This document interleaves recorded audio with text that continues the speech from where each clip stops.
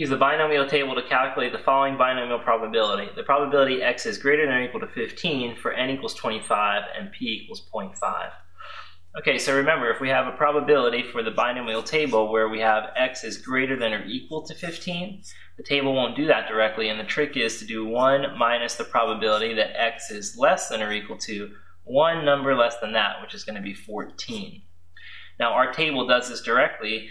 This value is the value we look up on the table, and we look that up under our corresponding parts, right? So to get this number, we're going to look up 14, n equals to, in this case, 25, and because the p is 0.5, p equals to 0.5. All right, so that's what we look up on our table in order to find this answer, this probability that we need to do subtraction from 1 with. Okay, so let's go ahead and do that now. Let's go to our binomial table. We'll look up 14 under n equals 25 and p equals 0.5.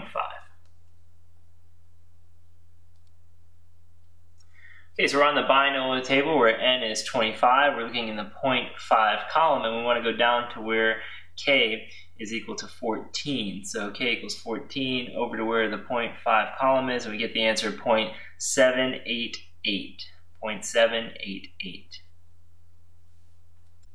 Okay, so we found the answer 0.788, and we just have to do 1 minus 0.788 to get 0.212 or 0.212, which is the same as 21.2%.